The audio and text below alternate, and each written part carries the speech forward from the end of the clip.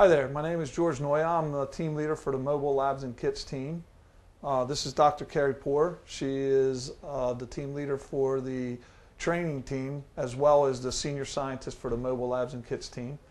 This is the BAML, the Biological Assessment Mobile Lab.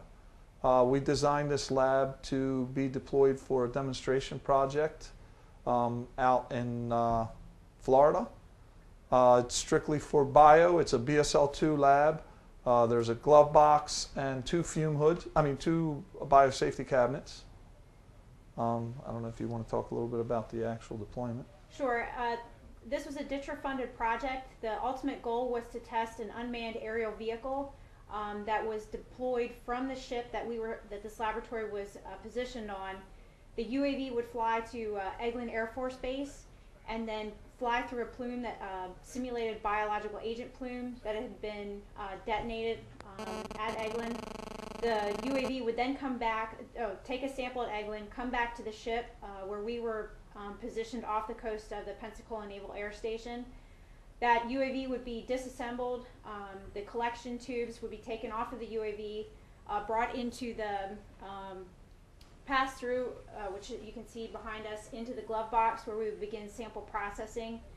We would then move through the entire, move that sample through the entire laboratory through different biological detection technologies and ultimately receive a sample within a 24-hour window that we could report back to the incident commander.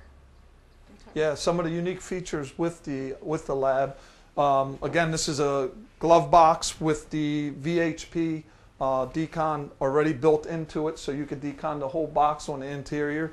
The other unique feature is what we call the rapid transfer port, which is a newer technology to transfer the sample throughout the lab. Yeah. Yeah, this is the rapid transfer port that was used to transfer the sample throughout the lab, with all the engineering controls, the biosafety cabinet and the glove box. It acted as a means of secondary containment for that sample. And it also was a safe way to transport the sample when we were potentially facing sea states of up to sea state level 3 to 5.